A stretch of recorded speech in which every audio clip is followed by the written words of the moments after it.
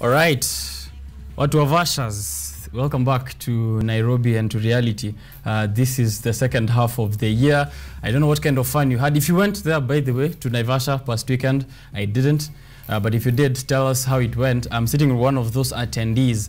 Amefika safely, so it's possible to actually go and come back safe because apparently the craze there doesn't feel like anyone might make it back. But kama umerudi, tell us what you experienced. How was the experience as well for the guys who went for the second time? I have missed this for the second time because I think it returned. It did return last year, 2021. This is the second year. After a hiatus, I hear since 2002, and Captain Manu is here to put into perspective some of those issues that are rising, of course, especially on the economic front from WRC, the 2022. I think the sixth series, right, of 2022. Welcome back, Captain Manu. Thank you so much, manze. Nilikuwa nalala because I still haven't gotten over the hangover. Na ni Tuesday, so I can imagine how the others feel like. Whoa, guys should be broke. The last day was on Sunday. Yeah, last day is Sunday. But then when you travel on Sunday, nilikuwa na hurumia because the jam ya fans. It looks like a parking lot. Oh my God. The amount of cars that were there, ridiculous. Guys have money, by the way, because I saw cars that came out this year, like the Range Rover 2022. Already it's in Nairobi streets driving, the Ford Mustang, Ford. Yo. Oh man, they had amazing. Yani mafans walitokelezea. So pesa iko. Pesa iko. Usema ati hakuna pesa, ni wewe una kwa mfuko. There's money. And that's what I told you on Friday. Me, I don't have money to go, but Saturday. But here you are. Pesa ilitokelezea. I just had to tokelezea. So how was it? I know it was super exciting from what I'm seeing online. Yeah. The images, the people cheering.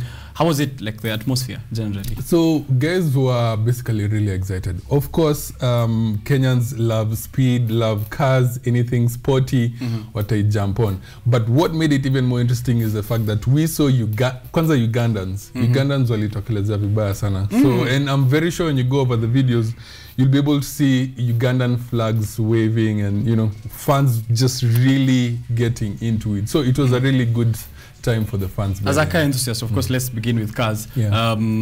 What cars were participating? I know there was Hyundai, there was Toyota. Yes, so there were three manufacturers that were available on that. Actually, four.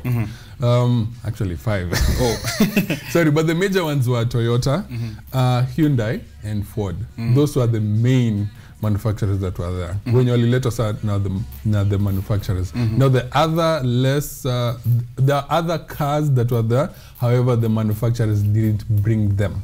They brought their own cars. Yeah. They just decided to pick that car and then come and race with it. Okay. Skoda, Citroen, and Subaru, Mitsubishi. Independent of the manufacturers. Let's begin there. Is it expensive to participate for the teams, getting a car, getting a team that is helping you? If you do get a manufacturer behind you, they can spec up the car to almost 6 million, which 6 to 12 million, just to spec it up for rally. And it can be quite expensive. You can imagine, I was telling you earlier, they actually brought in 2,000 tires from Pirelli. That's crazy. Yeah, 2,000 tires. That's and one tire can cost upwards of 150k. So you can chapa your math on how much money. 150k times, and that's just like an upwards of 150k. But they were rightfully so because Safari Rally was brutal. Okay. And I'm telling you it was brutal because tires were popping left, right, and center, and that happened because we saw it was a really bad day for Hyundai and Ford. What happened? Safari Rally. Guys were just having reliability issues with rolling, like gas green with the Hyundai. We saw Sebastian Loeb, who was coming after, he's a 9-time rally champion, na alikuwa in the old Safari, but when he came to race, he was stuck in, or rather the dustier fesh. They call it the fesh. Ndio ili block the Is cooling. it called fesh? Fesh. Fesh is like this fine sand, but now it's thick, almost a feet deep. So it's it can create clog up the cooling systems, and then it causes it to overheat. So you can be able to imagine if For some reason, it did not plague the Toyota team. All the other teams had issues with the heating, with the tires, with the cooling, but not for some reason. We all know Toyotas are really good when it comes to making cars for the African continent. And that's why they had a relatively better day than Hyundai and Ford. Maxine. So Maxine was unbelievable. Did you watch her? Yeah, she's the first woman in WRC1 for more than 15 years who aliweza compete against even male and dominated, being number 1 in that category. That's a crazy feat to achieve. WRC1. So now she came in third. Yeah, that's awesome. That is good because aliaibisha all the other men that walikuwa wamechocha who have actually won in Portugal, Spain, Italy. I'm telling you, Colin McRae, the guy tulikuwa tunachocha, the Kenyan, alikuwa third last boss. Whoa. Alichapwa na msichana. Which is important. Okay, but which is important to motivate all of us, right? Yeah, definitely. Yeah. Massacre. Inawezekana. Yeah. So now in terms of the economy, a lot of industries, last year it was 4 billion. I don't think the government has released official numbers yet. Not yet, but it should be upwards of 6 billion. You think so? Yes. How did you see the environment? I hear there were 12 vendors to every 10 attendees. And still more because the Koroga festival was just amazing. Oh yeah, that was also there. So many other small events, but the major event that was sanctioned by the Safari Rally Kenya was Koroga Festival. And I think they did an amazing job because it was just spectacular. Creative performances there as well. Yeah. A lot of money being made through the vendors. Oh yeah, and Piata, the red light district. Yeah, those guys had a hard time. They had to come up with ways on reducing the friction between them and the clients because, goddamn, there was a shortage. There was a shortage of grease. Yeah. Yeah, there's a shortage of. I'm trying to look for a soft word for morning television. Let's call them CDs for lack of a better word. All right, there was a shortage of CDs. And all sizes, but they just couldn't do it because Yeah. So there was economy that is being boosted through vendors. Hotels were overbooked, I hear. But when I was trying to look for any accommodation last week, the cheapest I could get that wasn't booked was 18K per night. Whoa, that's what? How much? 18K per night. The guys who actually were killing it were guys who were Airbnb because those guys had all of them booked in Naivasha all the way to Nakuru. So you can imagine guys, even on a daily basis, they would rather from Nakuru to Naivasha. Yeah. Okay. So it was a really good day for guys in the hotel business, in the accommodation business, and also in the camping business. A lot of tents were big. Right. Did a lot of that. And if you are accredited to sell alcohol and also other foodstuffs, you also had a good day as well. Now here's a question.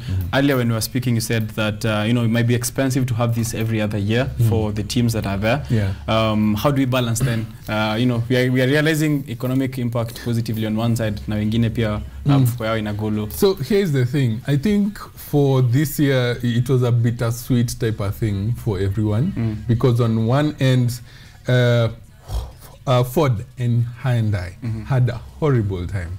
They were fixing cars left, right and center. Their drivers were retiring from races just because they were overturning, like Gas Green, for example, the most famous of all crashes on that weekend. So, and others hitting trees, which is ridiculous. Oliver Turner. Is the truck bad or? Okay, of course it's brutal. But then again, the other guys who had a good day like Toyota. So that's how the track is supposed to be anyway. So in as much as some other guys didn't have a good time vis-a-vis other guys, there's an expense involved when it comes to repairing and pumping in money for repairs and also bringing in the cars and all that. So it depends on how the media will be able to frame Safari Rally. It should be framed, in my opinion, as the most toughest rally in the calendar because the other rallies aren't as brutal as Safari Rally Kenya. And once you commit to coming to Safari Rally Kenya, you should know it's not about speed, it's more about endurance and surviving until the end. Right. What are your memorable moments from this WRC this year? Since you did attend last year, yeah? Yeah, no. Last year I didn't attend. It's quite a pesa, but then again. Bado uko na pesa lakini ninaona ulienda. Yeah. Lakini unajua Kenya kusema una pesa, it's very relative I hear these days. Yeah, it is actually. Okay. So I think for me the most memorable moment was seeing Toyota lock in first place, second place, third place, fourth place. Oh. And that was a repeat of their performance in 1993 in the rally of old. Walikuwa wameshikilia, like they had their game on lock with the Toyota Celicas, and it was nice to see them repeat the same performance. So it was such a big achievement considering WRC was celebrating 50 years of existing in the sport. 50 years. How was the scene? And also, I know it's very exciting to hear the vehicles when I see recorded videos online, but on the ground, how did you feel the they are electricity? Loud. They are really loud. And this year, they actually introduced the hybrid vehicles. So, in as much as they do have the engines, they have the battery pack at the boot or ukonyuma, depending on the car. And this time they had ways on how the safety officer should handle the cars. If you see that it has a red light, that means there's something wrong with the hybrid system that could shock somebody, so you shouldn't touch the car at that time. Oh yeah, you should only touch it when you should not even rescue. Yeah, but now Ubayani, when Gas Green had an accident and rolled, the car still had the green light, and unfortunately the stewards did not act as they should have. I hear they were just recording videos. Imagine. So it was very frustrating for the drivers having to kick out the window and then wajitoe, having been stuck in the car for 3 minutes. So that was quite a low light for Nini, because WRC also noted it wasn't appropriate for them not to act. Of course, it's good to learn from that mistake before it gets bad.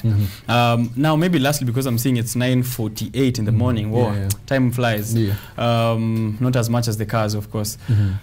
What is the difference between this round or this return of the WRC as the WRC of old? Okay, so the old WRC, it was way longer.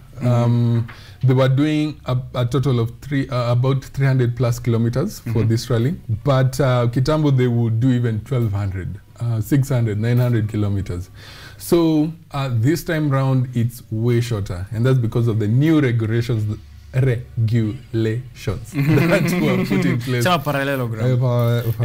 go. That were brought in by WRC. Okay. So the length, of course, they also rest on open roads, which was also a plus. But now it's all enclosed spaces. Should we have open roads again? I don't think so. Say Kenyan roads are full with cars, so I don't think it will be a good idea to have them brace again. Hey, Masubaru boys are join, so no, Subaru boys are taingia. It's gonna expressway. They can try it. No, I think venye tu iko. Maybe if we make a track in along the highway or something, a tarmac track, that would be nice. But I think the rally of old ibaki hivyo. It has its heritage. That's amazing. But now, since it's modern, we need to evolve. Now, saying it just need to like it because it's also amazing. Now, is Kenya going to make its name in racing, just like in athletics? Do you think maybe? It already did, but unfortunately, and I was seeing some of the comments on Twitter, is that we haven't yet brought up a culture of drivers. So we still don't have the amazing drivers when you're wanaweza compete kwa WRC. At F1? Yeah, at F1. So F1 is a bit long way, but what I can say, since WRC is the only, Kenya has the only track, or at least imepatiwa permission to host it for the next 5 years.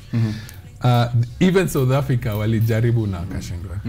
So for Kenya to clinch this, it's a big deal. Yeah, it's a big deal. So we should definitely we should laud akina Maxine for winning such events, because now we expect them to get WRC 1 category to 2 and eventually 3, so that afike your level ya compete now with the likes of Roban Pella, Katsuka, Loeb.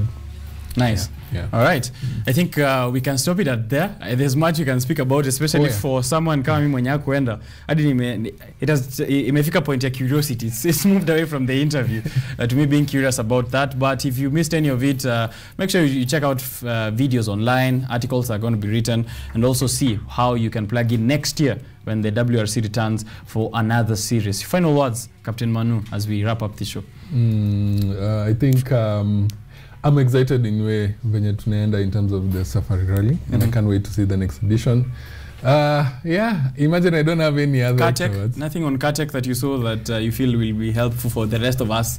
Also, when Safari Rally was being held over the weekend, there was another event that was being held in Europe. It was called the Festival of Speed. And that's when manufacturers wanapeleka their cars to a track, a well-known track, and then they flex on how fast they can be able to move from point A to point B. So we saw amazing sports cars that are lined up, Bugattis. So yeah, we'll bring you more information about that. You've mentioned speed at the rally. What was the top speed, or what speed were the people driving at? I believe one of the Hyundais made a top speed of 190 kilometers per hour. So you can imagine. Yeah. Must be electric to be in there. Yeah. All right, that is it on WRC and the economic impact in Kenya. Of course, we'll be giving you more information as we go on, even as the government and the county government in Nakuru releases the numbers on what it looked like in terms of what the vendors made, what the hoteliers made as well. But ensure you're following at KUTV Kenya for the rest of the broadcasting, bulletins, and all the programs. Remember, I've been here since 7 in the morning, so thank you guys for tuning in and being very patient with me all the way to the end. We've had a lot of conversations this morning, jam-packed, of course, with much more on the world of business, with guys who are doing poultry farming or sensitizing on Healthier Hands. So you can check out Healthier Hands organization who are doing that, sensitization on what we can move away from the cage system of poultry farming. Eggs and poultry products which have been bred through cage system are not being allowed all over Europe, and also Kenya, Tanzania, Uganda are also banning some of those products. So you need to be aware if you're getting into that kind of business. Co-Academy were also here, courtesy of Mr. Noah Miller and Dr. Rosa Ko, who are from the Sochin Research Institute or Sochin Agency, which has also signed an MOU with Kenyatta University as well in matters of research, academia, and also data that is very helpful towards ensuring that we are getting a curriculum that is that is competency based and giving you skills to be used out there. And also, finally, we did have a conversation with Soko analyst, matters of COVID-19 effects on the youth. So you can check that out if you missed it, and you can see his directory as well, Soko directory. He has, I think, 300,000 followers on Twitter. So that should say something about his reputation in terms of the information that he's putting out there in matters of business. Captain Manu just wrapped it up with us on WRC and what went down. If you did go there, pia utuambie kwa sababu alikuwa huko, that is his side. Lakini kuna yule alibiwa, akanyang'anywa gari, akanyang'anywa bibi. Yes. Akanyang'anywa bibi, so utuambie, we'll be able to see that. But remember to tune in to the rest of KUTV Rise today. Kesho, you have Nina Gikunda on WCW Thursday, TBT, Ojwang Mariam, makala ya Throwback Thursday. I think I actually saw one last feedback from Ojwang Mariam, where he's saying that shortcuts will only give you a good life for 1 year, then you are dead. Good things take time. Wacha nibebe hii kama my take home point. Asante sana mtoto wa Mariam. Catch him on Thursday morning, and then on Friday you can come back with Emperor Shaker on entertainment. Team Weekendi taking you through the weekend, and then we're back on another cycle here on Biashara Tuesday, after Art and Culture Monday with Karen Blessing. This is the second half, first day of the second half of the year. All the best in all your endeavors, financial goals, re-strategizing as we go on in the next 178 days. I will not fail to count, but until then, meet me next week on Tuesday. If you want breakfast in bed, sleep in the kitchen.